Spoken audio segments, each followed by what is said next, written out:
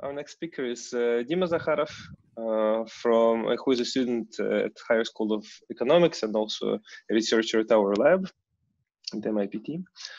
And he'll talk about his recent progress on Erdős-Ginzburg-Ziv problem and connections to convex geometry. Yeah, right. Okay, so the problem of Erdős-Ginzburg-Ziv is as follows. Unfortunately, I cannot write anything, so I should speak. Okay, suppose you have a set of points in a vector space Fp to power d, the dimensional space of a finite field, and you want to find p elements from this set such that their sum is 0. And you are looking for the minimal number s such that every set of size s has such a subset of size p. Okay. The original theorem of Erdős-Ginzburg-Ziv is solves the case then our space is one-dimensional, so we work just with the residues modulo p, and this theorem states that if you have 2p minus 1 elements, then you can find p elements whose sum is 0 modulo p. And in this case, this number 2p minus 1 is tight, as you can see from this example. You can take p minus 1 zeros and p minus 1 ones. Note that I do not restrict myself to the sets with distinct elements. I allow to take 0 more than ones. And in this example, if they add any p of these elements, it will be some non-zero residue, and so this is indeed a lower bound for our function. Let me mention that this problem has a geometric interpretation, very obvious. You might look at this problem as follows. You take some points in ZD, just integer lattice, and you want to find some n points among these such that their center of mass is also an integer point. So just the sum of these points divided by their number is also integer. This can be easily seen to be equivalent to this problem.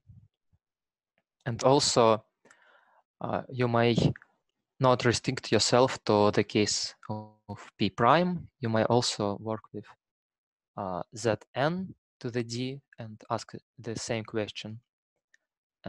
But this more general problem can be quite easily reduced to the prime case, just by induction on the prime decomposition of your number. Okay.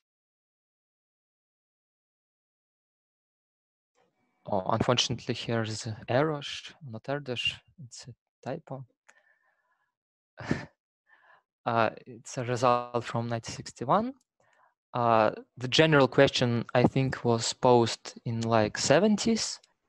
And the second case, namely two-dimensional one, was solved quite recently, at least in our century, by Reiche.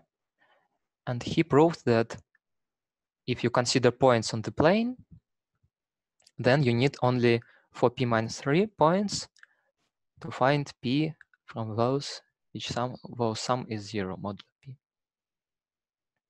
And this bound is also tight, as you can consider the vertices of a square and take each vertex with multiplicity p minus 1. And you can quite easily see that the sum of any p points from this set is never equal to 0 modulo p. So let us imagine the square here. Suppose it's drawn with white brush. And if you take p elements from vertices of this square, then we may consider projections of this set onto x-axis and on y-axis. And at each of these axes, we will see exactly the construction we considered above. So it will be a set of p points. Each of them is 0 or 1. And by the previous argument, we know that all points should be 0 or all points should be 1 in each projection. And this implies that in the original plane, this should have been just 1 point, just one vertex of the square. But in one vertex, we have only p minus 1 points taken, so this is impossible. Okay. Now I go to the general case. We will be interested in the case then the dimension of our space is fixed, it's a constant, and p is a large prime number. As we saw in these examples, the answer to these problems in dimension 1 and 2 is linear function in p. And it turns out to be the case in general. We, of course, have a trivial lower bound s of if pd is at least 2 to the d times p minus 1 plus 1. This is exactly the example of the hypercube. You take the vertices of a cube and take each with multiplicity p minus 1. And as previously, you check that this set does not contain p elements where sum is 0 modulo p. And this proves is lower bound. Okay. In 95, Alon and Dubiner proved that this function is indeed linear in p. They proved that S of fpd is at most some constant dependent of d times p. And this constant, they obtain it c d log d to the d. They're just quite large, but not terribly large. Okay. And just for example, if we plug in d equals 3, then the bounds which falls from the paper is 10,000 times p, and the lower bound is actually 9p minus 1 plus 1. I will prove this lower bound later. Okay. My result is that I improve this constant CD. I replace this expression by just 4 to the d, but I should take p sufficiently large for this bound to hold. And even more, in the 3-dimensional case, I can even find an asymptotic value of this. Okay. Dima, just a short question. So yeah, when you write the d equals 3 case, do you mean that for sufficiently large p, you have an upper bound of 9p, or you mean that it's 9 plus little of 1p, and thus for tends to 9p kind of as p grows? In my result, you mean? In this d equals 3, yeah. Here I mean asymptotic. So you will have some error factor even for large p. Okay. Yeah, little of p will be. Yeah. Okay. Okay. Now I want to speak a little bit about lower bounds in this problem. In particular, I will show you why you see here 9 instead of 8, as you might conjecture at the first glance. So you see this cube, why should it be not optimal? Okay, so how do we construct, how do we prove lower bounds in this problem? We should provide a set of some points in our space so that something holds. And in example of the cube, they just took some finite set and took each point from the set with multiplicity p minus 1. So let's try to generalize this idea. So I introduce the weak Erdős-Ginzburg-Ziv constant. Let W of FPD be the maximal size of a set in FPD, such that if they take every vertex of this set with multiplicity p minus 1, then this multiset will not contain p elements with zero sum. Okay, so from this definition, we immediately see that if we multiply this constant by p minus 1, then get a lower bound for our initial problem. It's just tautology. And from the example of a Boolean cube, they see that this constant is at least 2 to the d. Okay. Now I will show that for d equals 3, we have that this constant is at least 9. For p at least 3 in this case. And from this you can obtain the general bound that this constant is at least 9 to the d over 3 by just taking a Cartesian product of these constructions, which I will provide in the next slide. And it can be easily seen that this problem is stable under taking Cartesian products. Okay, so here's the construction. So on the left-hand side, you see some polytope in 3-dimensional space. Here, on the right, I wrote down its vertices, just for the sake of it. And the construction will be the following. We just consider the vertices of this polytope, modulo p, and take each vertex with multiplicity p minus 1. Oh, wait, but for this bound, we just need to take it modulo p. Okay, and I claim that if we do so, then the obtained set will obey this property that the sum of p elements for this multiset does not contain zero sum. Okay, why is it so? Let me state the geometric property of this polytope, which provides us with this property. If you look at this polytope, the first thing you observe that the interior of this polytope does not contain the points from the lattice, from the integer lattice. The red dot in the middle here is a point with coordinates 0, 0, 1, and it lies on the boundary of our polytope. Okay, this is nice.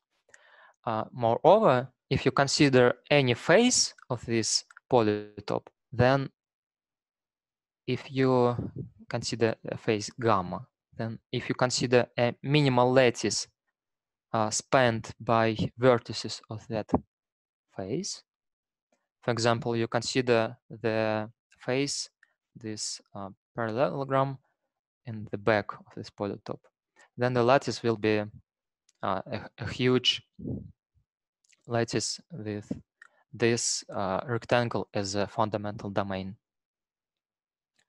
Then the property of this lattice is that it does not intersect with the interior of the corresponding face. And you can easily check this for this particular polytope.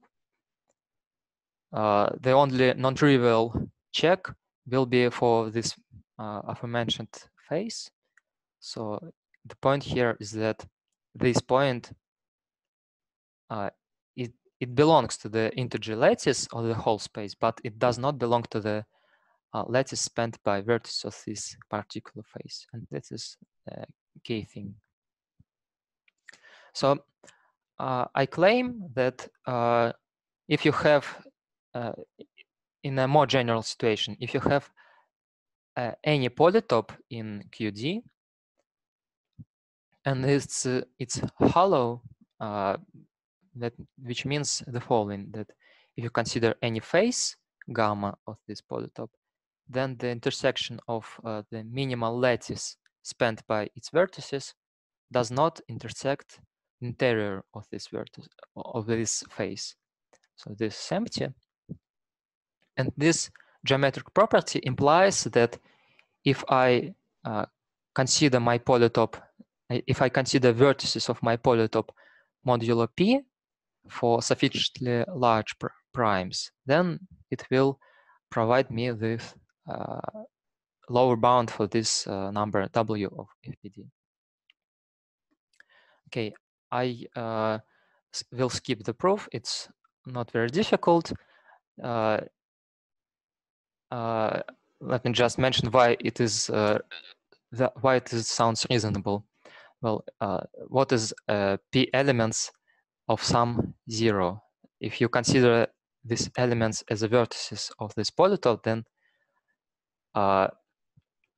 you can consider their weighted sum. So if you have some coefficients with which you take your vertices of polytope, and you consider a convex combination with these coefficients, so you take the sum over your set S and divide by P, then you will obtain an integer point of the lattice, of the ambient lattice of this polytope. But by some simple algebra, you can show that this point should actually be belong to this intersection of lambda gamma and the interior of gamma for some phase. And this leads to a contradiction and completes the proof.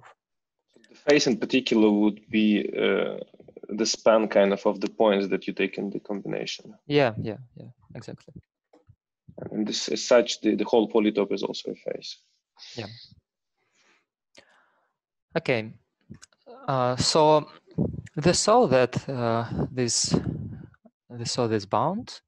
Okay. Now I claim that we can also find an upper bound, namely that W of FPD is at most 4 to the D. So this means that actually this simplified problem is actually simpler. We can solve it at least up to the constant in the base of exponent. This proof is also not difficult. Only sketch it. You do the following. You consider some polynomial. It is written here. It encodes the property that if you take p elements from your set and their sum is 0 modulo p, if and only if all points you take are equal. So it is exactly the condition on the set S which we impose. So obviously, if you take all points equal, then their sum is 0. And the value of this polynomial will be 1. And otherwise, if some points are different in this expression, then the value of polynomial will be 0. So somehow this polynomial will be equal the delta function on our set.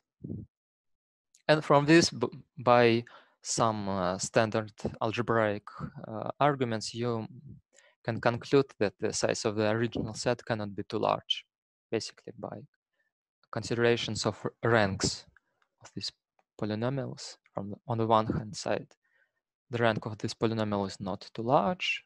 On the other hand side, the rank is at least S. And this is the proof. Okay, so we were talking about this weak Erdős-Ginzburg-Ziv constant. Now I want to say something about the strong Erdős-Ginzburg-Ziv constant, namely the original one. I want to sketch you the following partial case of it. Suppose that you consider not arbitrary sets of points in FPD, but those sets which lie in the small box of the bounded side length. So our multiset S will be contained in the K to the D for some large fixed constant K. And then in this case, I claim that we can obtain the bound 4 to the D times P, namely that if the set has cardinality larger than this, then we can find P elements with zero sum.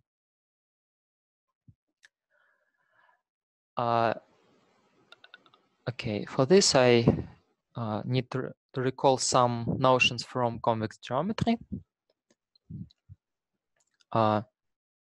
Suppose we have, say, polytope, some polytope in d-dimensional space. Then a point Q in this space is called theta central point of P if every half space containing the point Q contains also at least theta fraction of vertices of P. So at least theta times n vertices of P there, the n is the number. Okay, and I think all of you know the classical central point theorem that which states that any set S in RD has a 1 over d plus 1 central point. So for any finite set S, you can find a point Q such that each half space containing this point Q contains at least cardinality of S divided by d plus 1 points from S. There is also an integer version of this result due to this French mathematician, which name I couldn't pronounce. Probably Douanion. Probably, yeah. Which states that if your original set of points was in Z to the D, then you can find a central point which is also in Z to the D and which is 2 to the minus D central point of this set. And note that this result is sharp as the cube shows that if you have a cube, then it doesn't contain any other integer points aside from its vertices, and the vertex is clearly only 2 to the minus D central point. And cube turns out to be the worst case.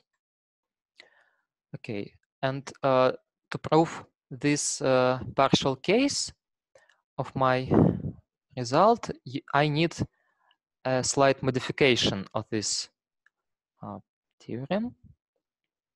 Let us say that if you have a polytope P, then a point Q is an integer point of P if Q belongs to the intersection of lambda gamma, the interior of gamma, for some phase gamma. It's this natural notion as we seen previously. And the result is that if you have a polytope, then one can always find a 4 to the minus D central integer point Q of this polytope. So if you just apply this result about the ZD, this polytope, then the point Q from this theorem may not be integer point, this polytope, because it may land on some phase gamma, and it may happen that it does not belong to lambda gamma. So this is the case with this polytope. It has 9 vertices, and it has a point, this red point, which is 1/8 central. It contains at least 2 points in each half space, but this point is not integer. Okay. And in fact, for d equals 3, you can replace 4 to the minus d by 1/9 in this case. And that polytope is optimal. Okay, and how does this help to prove this result? Basically, you do the following. You take your set S, you consider its convex hull, it's a sum polytope. You apply this theorem to this polytope, you obtain some point Q. And for this point Q, we know that it contains a lot of points of S in each direction. And from this, you can deduce that this point could be obtained as a convex combination of points from our multiset S with all coefficients of these convex combinations not too large, not exceeding the multiplicity of corresponding points in our multiset. And so how much time do I have? 2 minutes? Yes, but you can take extra 5 minutes. It's not a problem. So okay, 7 minutes at least. Thank you. Okay, so this claim covered some cases of our problem, but we didn't take care about all sets which are not contained in a box. So let me briefly say how to deal with them. So say that a K-slab in FPD is just a set of points contained in between two hyperplanes in this space. So you take a linear function psi and consider all points which belong to the value of psi on which point on them belongs to some interval a plus k, some k. And the other case of our problem is then this multiset S is not contained in any such slab. That is to say, S intersect with any slab H is at most 1 minus epsilon times the cardinality of our set. And this implies that if our set is not too small, then we can also solve the problem. I will not talk about the proof of this fact. It goes to Alon and Dubiner. So note that this result alone implies that S of FPD is at most linear in P, because you just repeatedly apply this result. If you have a set, it is either not contained in any K-slab in this sense, and you can find a zero-sum sequence. Otherwise, it is contained in some slab, and then the large portion of this set is contained in some hyperplane, and you reduce your problem to the case, to the space of smaller dimension and proceed by induction. That's basically how Alon and Dubiner proved their result. Okay, and a little bit about this claim. It is proved by considering some Cayley graph on FPD, which is constructed by in some way from this multiset. And the condition on this intersection implies that this Cayley graph will have a small second eigenvalue. So it will have a large spectral gap, and you can use expanding properties of this hypergraph to prove that every element of this space can be expressed as the sum of p distinct elements of X, and therefore 0 is also expressible in this way, and we are done. Okay, so far they have two cases. In the first case, our multiset is contained in a small box. In the second case, our set is not contained in any case lab. And in both cases, we can find a sequence of elements of S where sum is 0 modulo P. And the general proof somehow interpolates between these two scenarios. But I don't have any time to speak about it. So let me briefly mention also some open problems which remain. Okay, my main result states that actually this constant S of FPD is asymptotically equal to the W of FPD, the weak Erdős-Ginzburg-Ziv constant times P. We saw the lower bound previously, and the upper bound is also true, at least asymptotically. Also, we saw that W of FPD is bounded from below by L of D. There L of D is the maximal number of vertices in a hollow polytope in QD, where a hollow polytope is a polytope such that which does not contain integer points. And I ask, is it true that this bound is actually tight, namely that W of FPD is equal to L of D for almost all primes P? I don't know this. Also, open problem, can we prove some stability result about Erdős-Ginzburg-Ziv problem, namely that so that lower bound is obtained by taking some set and taking each point with multiplicity p minus 1. Is it true that all large examples in this problem look like this, that they close to such constructions in some sense? I do not know this either. And if we manage to prove a stability result, then we may hope to prove an exact result for large P, namely that, for example, S of Fp cubed is 9p minus 1 plus 1 for large P. I think it will be very interesting.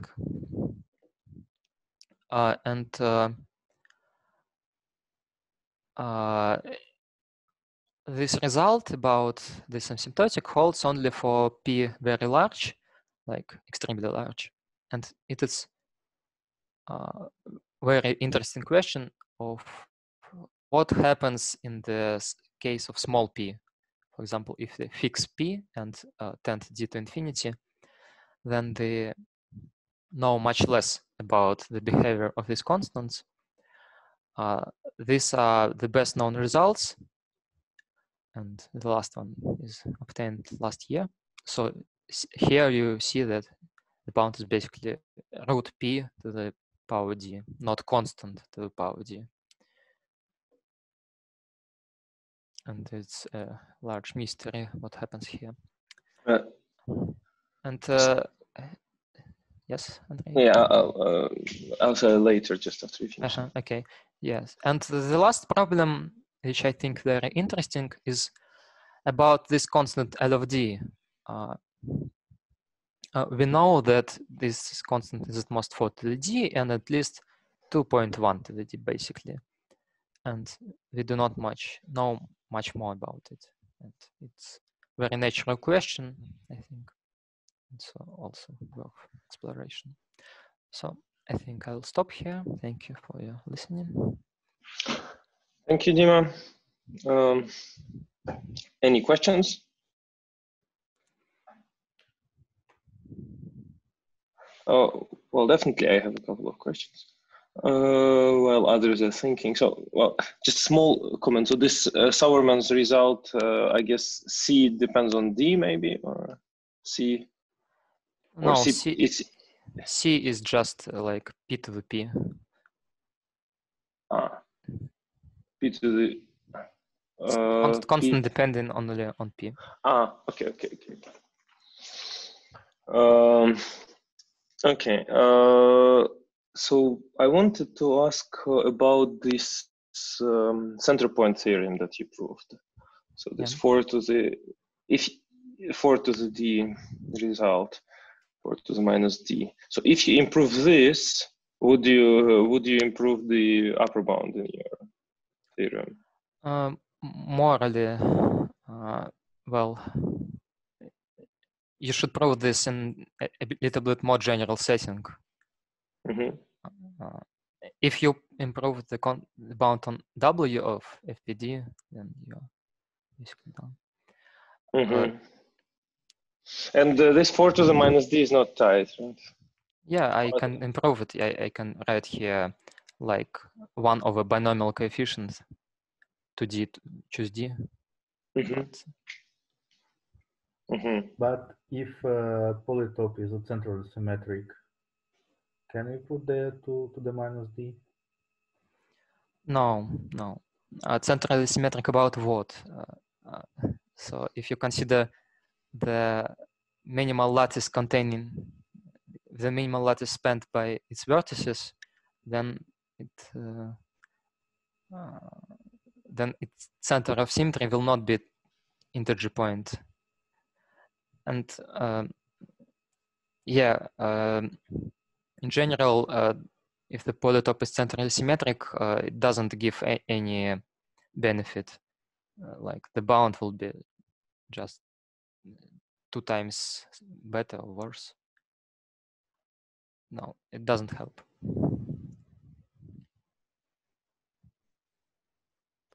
Okay, any other questions, comments?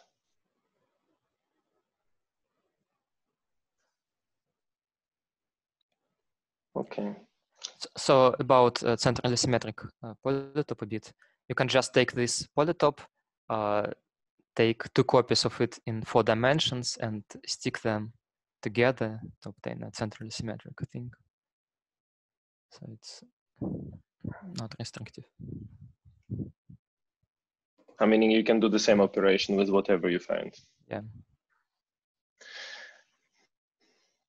Okay, so if not, then let's thank Dima.